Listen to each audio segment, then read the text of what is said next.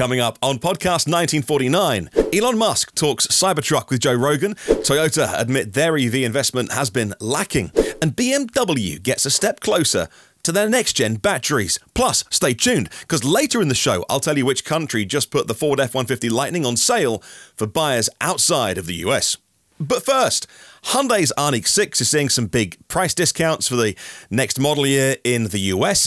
Base model Ioniq 6 SE standard range, that's a small battery, now 38,615. Remember that number for what we compare it to. That's a reduction of $4,100 from the 2023 model. Now, this model features a single-motor rear-wheel drive along with a small battery, 53 kilowatt-hours. That's 240 miles of EPA range. But the SE's longer range price with the bigger battery is $43,565. That's next year's model year, and that is a $3,050 discount compared to what you'll pay today. Now, that long-range SE model comes with a 77.4 kilowatt-hour battery pack, and that then becomes consistent across all the other Ioniq 6 trims, delivering 361 miles of range. The Ioniq 6 definitely a competitor to the Model 3 in terms of price, base price at least, compared to a standard range or whatever they call it these days, just Tesla Model 3. The current US starting price for that is $40,630, but qualifies for the $7,500 EV tax credit, which the Hyundai doesn't, and that could be a deal breaker. Next, we'll talk Elon Musk dropping into the Joe Rogan show. This is the fourth time he's done that and giving us a few Cybertruck insights. Well, no, actually, no, not really. Nothing he said is what we haven't heard before. It wasn't quite an Elon greatest hits set, which some of the earnings calls can be. He complained about how hard it is to make things and how prototypes are easy and mass production is hard. He took the Cybertruck on the Joe Rogan Experience podcast, and Rogan tested the durability of it by shooting it with his bow and arrow. Here is what they said, though, about the weight and performance. How much does the Cybertruck weigh? It depends on configuration, but it's about, I don't know, 7,000 pounds. Whoa. We're aiming to get the 0 to 60 below 3 seconds. Below 3? Yes. So that acceleration target was previously set for the tri-motor variant during the launch back in 2019. Mr. Musk revised the annual production down to 200,000 Cybertrucks, but again, that wasn't even guidance for 2024. It was a little bit woolly. It was a casual conversation, really, on a podcast, and so that is different to the 250,000 that he formally talked about on the recent earnings call. Either way, the official specs are going to be unveiled at the delivery event on November 30th, which personally I hadn't seen clarified. I knew we had the 30th of November in the diary, but I didn't know whether maybe the day before or the week before we'd get some specs as either release or something, but from what he said on the podcast, it was everything is going to be on that day. He talked about how they're going to have some demonstrations, like shooting it with the gun. I think they're going to use this one as well as part of it. So, pre-recorded. Therefore, it's under control, not throwing anything at any windows and being surprised live on stage. So, more of a controlled environment, but by the sounds of it, that event is definitely confirmed. And I assumed as much is when we'll get all the specs and all the pricing. Staying with Tesla, and a recent jury verdict sided with Tesla, dismissing claims that the Autopilot software caused a fatal accident. The lawsuit was initiated in the Superior Court of California, County of Riverside, by two crash survivors from a 2019 incident. Now, the plaintiffs claimed Tesla's product was flawed and sought $400 million in damages for injuries, but also there was loss of life as well. Tesla maintained human error, not Autopilot, led to the death of the driver. Now, the company's defense is consistent with its position in similar lawsuits related to Autopilot, and others are on the way. It's pending in California. Also, Tesla under investigation by both state and federal authorities concerning the safety of Autopilot and its enhanced version, full self-driving. Tesla, I see sort of certain Tesla websites and blogs and stuff saying that this was a win for Tesla, a triumph. It wasn't. Somebody lost their life. There's no winners in this case. But what I think it could be interesting, if we have to take something from this, is that it could be an indicator about how the legal process treats Autopilot and full self-driving, whether or not Elon Musk over or under promised, and let's face it, he overpromised on what that system would do and the timelines he gave. Let's stay with Tesla and talk about how the UAW president, Sean Fain, is setting his sights on Tesla's Fremont facility next. It's 20,000 workers there after the big win over the big three in Detroit over Ford, GM and Stellantis. Now, an active UAW organizing committee at the Fremont plant appears to be now underway, although individuals didn't want to be named in this article. Personally, they're discussing collective bargaining benefits with fellow employees. The union is determined to allocate whatever resources is needed for this campaign. Bringing Tesla under the UAW will not only boost membership, but also enhance the union's influence as we move towards electric vehicles. Elon Musk, known for his anti-union stance, will definitely be a foe to the UAW president, who is also looking at Tesla, Toyota and Honda and not calling them competitors or enemies, but simply members of the future. Now, public sentiment is increasingly pro-union in the US, with approval ratings for labour unions jumping from 50% back in 2016 to two-thirds now. The trend towards unionization has grown, with companies like Amazon, Apple, Starbucks, another one that comes to mind, seeing increasing organising efforts, and workers citing inflation, subpar work environments and income disparity as reasons to unionize. How will that affect the move to electric vehicles and the cost that we pay for cars, but also the fair wage that everyone who builds those deserves? Well, we'll have to wait and see. Next up, staying on the subject of the strikes, Stellantis had their earnings call last night, and they revealed on that they anticipate the pay hikes and the impact of profitability over the strikes to be less than 750 million euros. That's $795 million. Among the Detroit 3 automakers, Stellantis foresees at least the least financial impact from the strikes. In the third quarter, July to September, their net revenue was up 7%, 45.1 billion euros net revenue, surpassing the 43.7 billion euros predicted by certain Reuters analysts. Now, Stellantis recently unveiled their commercial vehicle strategy to tackle Ford Pro, and they showed off their forthcoming cheaper city cars for Europe under 20,000 euros here. So, a big company and lots to do with electrification, but seemingly affected less by the recent strikes than their competitors. If you love the podcast, by the way, in audio form, we're also going to put it on YouTube again. I used to do this all the time, and then I fell out of the habit and it got really busy. And it's more time consuming to do video, and I have no one to help me doing this. If you're watching the video version because you discovered it on YouTube, where there's almost 2,000 episodes in the audio back catalogue, point your podcast player to EV News Daily and fill your boots. Now let's talk a Ford F-150 Lightning, prepping for its launch at the end of November in Switzerland. The electric truck is no longer just for the US market, but after a launch in Norway earlier this year, we now see some of Ford's electric trucks climbing up the Alps. Orders for the F-150 Lightning will be open from November, well, this month, the end of this month, I think, in Switzerland, available in the upscale Lariat variant and featuring the spacious Super Crew cab, double cab body. It's got all-wheel drive, obviously. It's 20-inch wheels, and it's got the antimatter blue metallic paint. It's priced at a mere 127,000 Swiss francs, bearing in mind that a franc is worth just less than a US dollar. That's a slightly pricey vehicle, but still cool that we now have them both here in Norway and Switzerland here in Europe. If Ford want to make some right-hand drive versions and sell them here in the UK, well, I wouldn't complain. Okay, next let's talk extreme fast charging pouch cells for future EVs. Not as far off as sometimes we think about these things that we hear about batteries and cells in the lab. This is the Israeli company StoreDot. Now, they previously achieved 1,000 cycles at 80% original capacity with their production-ready pouch cells. That was last October, a year ago. Independently verified then in December as of last year. Now, while previous tests were under standard lab conditions, these new tests they've done have been aiming to replicate real-world scenarios. And what do I mean by that? Well, let me explain. The cells were charged at varying rates. They slow charged them, or sort of equivalent level 2 AC charging them, 0 to 10%, as you probably would at home. Then they rapid charge them 10 to 80. So if you are on a road trip and you are using these cells, charging them over and over again, you'll probably, most people, and I know that everyone's different, just say you pull into a DC fast charger at 10% because you've got a comfortable buffer, and you charge to 80 because when it starts to slow down, and then you get back on the road. Then they slow charge them from 80 to 100%. Even when 70% of the cell was charged rapidly within 10 minutes, they saw no extra wear compared to slower charging them on what is effectively level 2 AC charging. Now, StoreDot collaborates with companies like Mercedes-Benz, Volvo, Polestar, Ola Electric in there as well. And these cells, as of earlier this year, maybe the right end of last year, went out to 15 of their global automotive partners, and to start putting these into test vehicles and actually driving them on the roads in, well, we don't know, whether camouflaged vehicles or mules or things like that, but to actually give them real-world testing, not in the lab.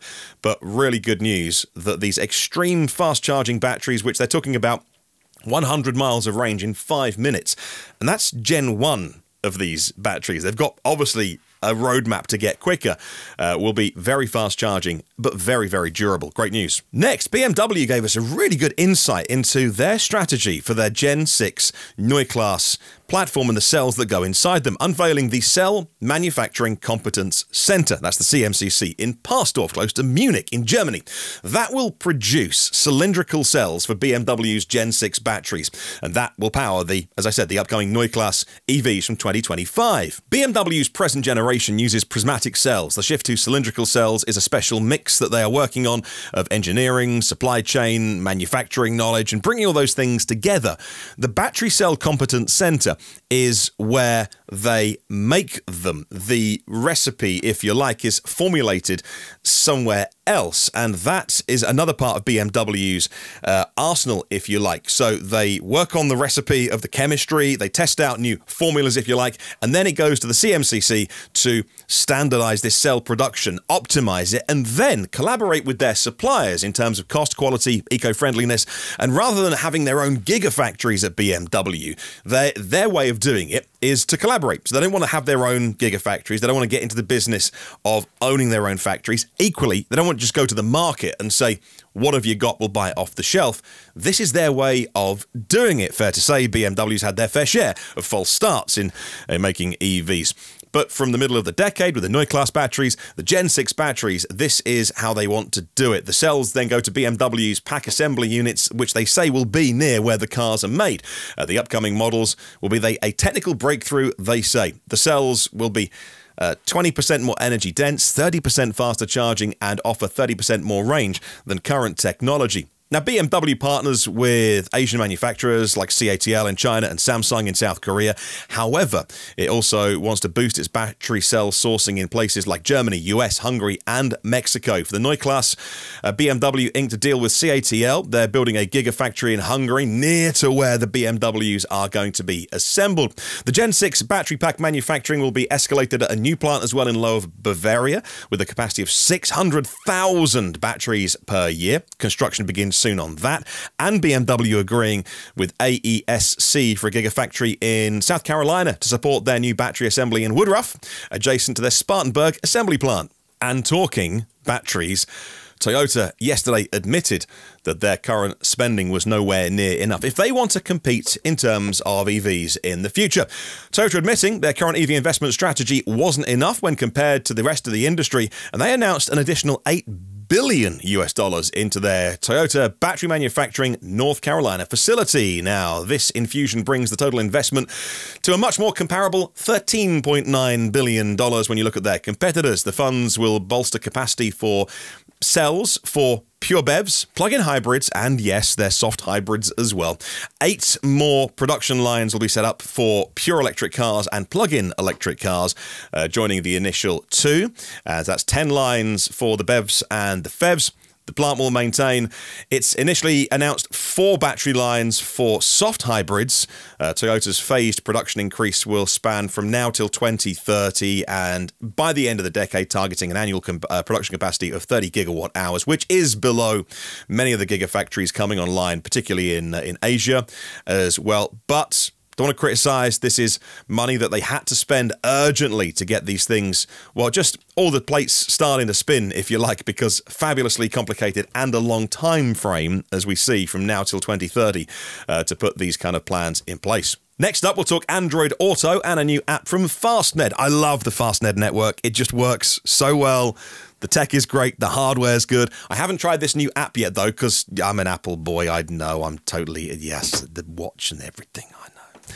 However, Android Auto has a new Fastned app dedicated to locating EV charging stations, well, Fastned stations, and then integrating into Google Maps and Waze. Fastned boasts over 1,500 charging stations across Europe, mostly in Belgium, Netherlands, Germany, UK, Brussels as well. But the Android Auto Fastned app will assist you in finding your nearest charging point. Well, why wouldn't you not just use like a third-party app? Well, Fastned say that theirs provides much better insights into pricing, charging availability, well, it should do, it's their app, their network, and other relevant details. Now, Fastned had previously rolled out an app with similar features to Apple's CarPlay, which I also haven't tried, but which both Google Maps and Waze have functionality within. And I do love that, because with the best will in the world, Apple, and I am completely in the Apple ecosystem, just not in the habit of using Apple Maps since that botched launch. Was that like 10 years ago now? The building's looking funny on the map.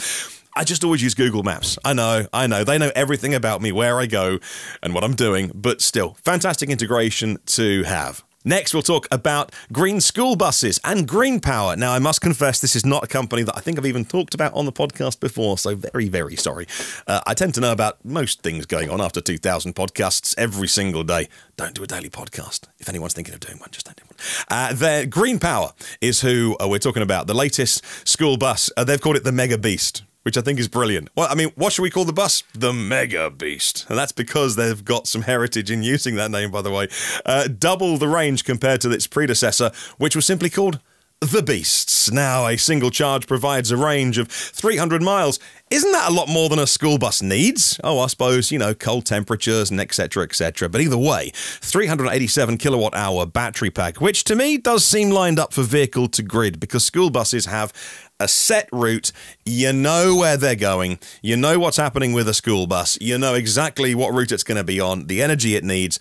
And if you've got that much storage and it's going to be parked up during the day when maybe the grid needs it, sell it back, especially in the evenings as well, between 5 and 7 p.m. when the grid gets, in most places, the curve looks different, but in most places, that time of day, it gets really busy.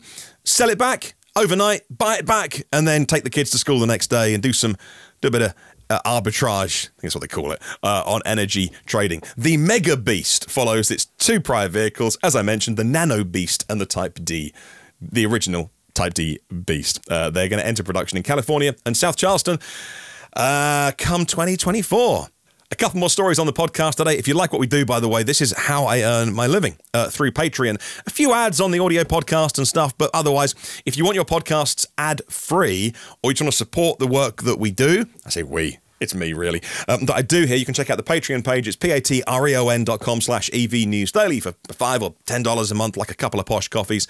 You can be an exec producer of the show, directly support the work in getting the word out there about electric vehicles, to fight the fossils and to spread the word about this move to e-mobility. Now, let's talk Porsche incorporating low CO2 steel in their sports cars. You wouldn't hear this story, I reckon, on any other podcast, but it's a really interesting thing that I think would pass a lot of people by. Green steel is going to be really, really important. And H2 Green Steel, they're based in Sweden, in Boden, or sorry, it's Sweden, so actually Boden, is set to produce steel using renewable energy starting from the end of 2025. Their steel production method involves hydrogen and renewable electricity, which is almost carbon neutral, 95% reduction in CO2 compared to the traditional coking coal method.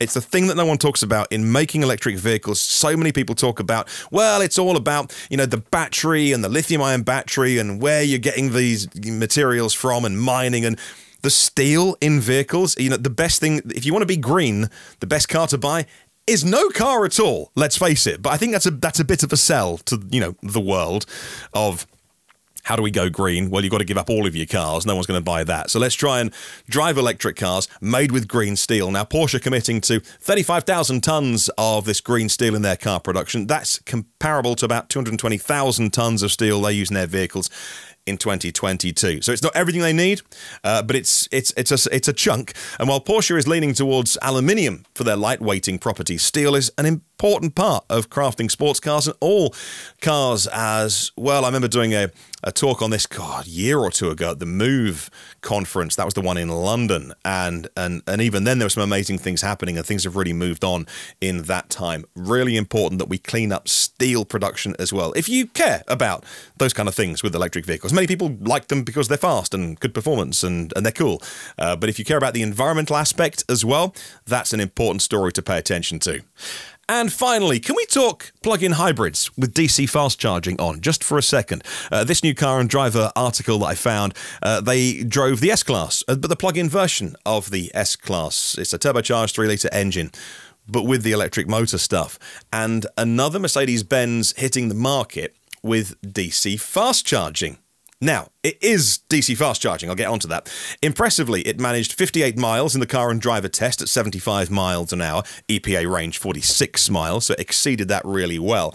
Mercedes will put 60 kilowatt DC fast charging on. It's an upgrade of only $500. The battery is 22.7 kilowatt hours, and you can get to 80% charge on that in just 20 minutes. Now, taking into account faster charging and other enhancements, that model that Car and Driver tested was, brace yourself, $140,000. So no, I'm not talking about this vehicle as making a big impact generally in the world of EVs, but it's an increasing trend, particularly on premium vehicles, Mercedes-Benz, of putting CCS1, and I presume soon in North America, NACS, on the side of their plug-in hybrids. I thought it was an interesting debate. Would like to know your thoughts. Let me know. If you turned up to the limited DC fast charging infrastructure and you found a plug-in hybrid on it, how would you feel about it? Look, it charges at 60 kilowatts, which is decent. And it's a great charge curve as well. It holds it really well. Yeah, I don't know how many EV drivers would feel when the charger is blocked, got limited infrastructure, at least for the foreseeable future. And you're like, dude, you've got an engine. Don't block the chargers. But equally, if you buy a car with that socket on the side, aren't you entitled as much as anybody else to charge? You can be considerate and move on, but still, interesting debate. I'd love to know your thoughts on it. Thank you so much for watching the video today. Still getting the hang of getting it right, and I think we're into a pretty good flow with it. But let me know if we can make this show even better, and I'll listen to your comments. Thank you so much for watching. Thank you for subscribing. And if you haven't, then you don't have to. But if you want this in your feed, then it's down there somewhere. I'll try and point to it. I'll probably get it wrong. And, if you hit like, the thumbs up, it does nothing else, but it helps the YouTube algorithm. But if you like this video, it tells me that you liked it and that I'll do more just like this. Thank you for subscribing. Thank you for liking. I'll catch you on the next one. And remember, there is no such thing as a self-charging hybrid.